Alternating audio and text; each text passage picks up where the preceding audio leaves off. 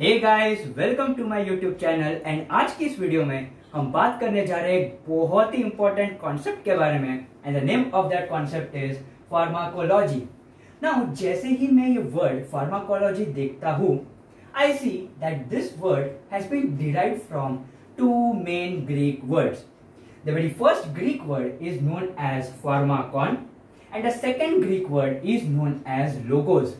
Now यहाँ पे जो pharmakon का मतलब होता है that is drug and logos का मतलब होता है discourse end. So in short, in pharmacology we are dealing with drugs. Now the second question that has to arise in our mind is, what do we mean by the drug? So drug is nothing but it is an chemical entity.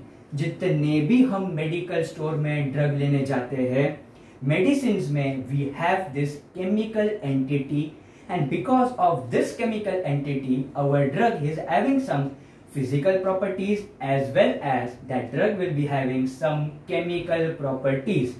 Okay, so this point has to be very clear that our drug is having the chemical substance in it. Now this chemical entity can be used for treatment purposes, it can be used for the diagnostic purposes, and it can also be used for prevention of a particular disease condition. Now पहली बात करते हैं हम treatment पे। जितने भी हम disease condition होती है definitely we go to a doctor and doctor prescribes us some kind of medication and वो medication से हम ठीक होते हैं। That means we are using this drug for treatment purposes. Let's come to the second point, diagnostic. क्या drug diagnostic purpose के लिए use होते हैं? The answer is yes. Let's consider an example. एक autoimmune disease होती है and the name of that autoimmune disease is known as myasthenia gravis. Now अगर doctor को फाइंड करना है कि whether this patient is suffering from myasthenia gravis और not, doctor एक ड्रग यूज करते हैं and the name of that drug is इड्रोफोनियम। Now ये जो ड्रग इड्रोफोनियम है that is used for the diagnostic purpose of myasthenia gravis. And ऐसे बहुत सारे एग्जांपल्स हैं ड्रग के जो हम डायग्नोस्टिक पर्पस के लिए यूज करते हैं। Similarly, हमारे जो drugs है, it can also prevent us from any kind of disease condition. So, what do we mean by a drug?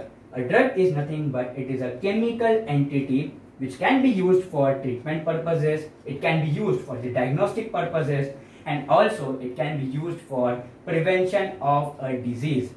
Now, यहाँ पे एक बहुत ही important part हमें समझना होगा कि ये जो एप्लीकेशन ऑफ ड्रग है दैट इज ट्रीटमेंट।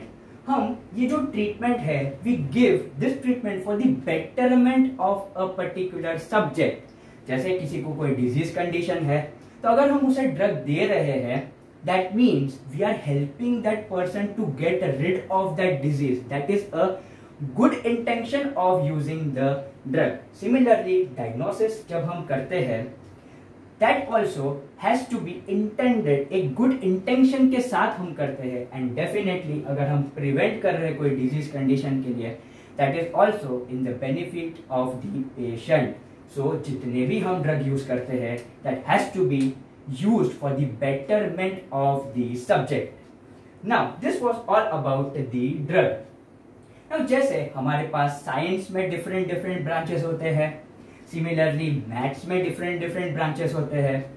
हमारे ये प्यारे से सब्जेक्ट में we have to main branches.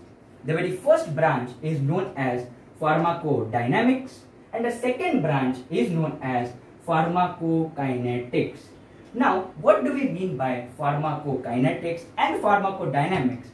Let us understand this with the help of the example. Let's suppose मेरे को फीवर है। Now obviously मेरे को अगर फीवर है I will go to a doctor and doctor prescribes me some medication. वो prescription लेके मैं मेडिकल स्टोर जाता हूँ एंड वहां से मैं अपनी मेडिसिन कलेक्ट करके घर में आता हूँ। Now I take those medication and to my surprise I see कि आधे से 1 घंटे बाद मेरा जो बुखार था वो कम हो गया है। And this is basically known as pharmacodynamics. In short, drug ने मेरे बॉडी के अंदर जाने के बाद कैसे काम किया। इन माय केस, जो पहले मेरा फीवर ज्यादा था वो ड्रग ने कैसे कम किया, उसकी जो मैकेनिज्म ऑफ एक्शन है that is known as pharmacodynamics. So in short, अगर मैं इसे एक सेंटेंस में बोलूं, so it is nothing but it is what drug does to our body. जब हम किसी भी ड्रग की मैकेनिज्म ऑफ एक्शन पढ़ते हैं, that field is known as pharmacodynamics. Now then what do we mean by pharmacokinetics? तो pharmacokinetics को समझने के लिए लेट्स टेक दैट हमने वो जो ड्रग है वो ओरल रूट से ली है ना। ओरल रूट से लेने के बाद that drug will go inside my stomach. Stomach में जाने के बाद it will be acted upon by different enzymes, different chemicals and digestive juices. Finally that drug will be getting absorb होने के बाद that drug will go inside my liver and in the liver that drug will be metabolized. Metabolism होने के बाद जो drug है that will go inside my blood, and with the help of the blood that drug will be getting distributed entirely inside my body.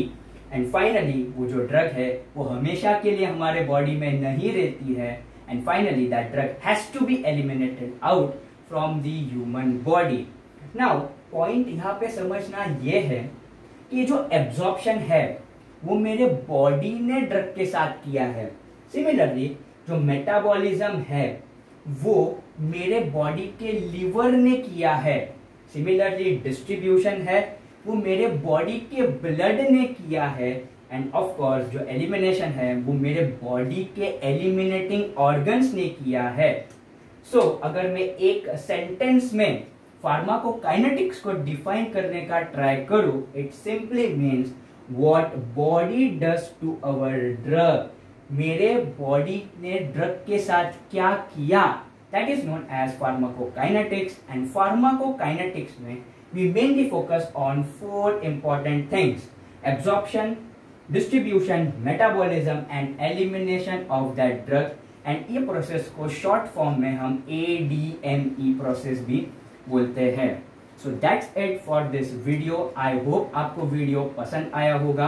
Now in the next video we are going to start with a very interesting topic, and the name of that topic is drugs acting on autonomic nervous system.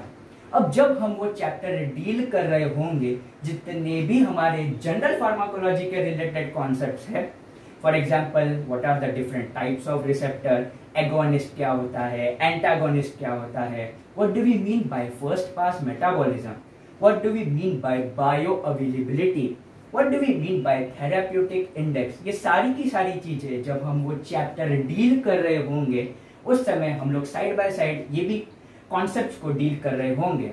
So that's it for this video. अगर यहाँ तक आपने video देखा है so please press that subscribe button, and उसके बाजू में ही एक बेल आइकन होगा।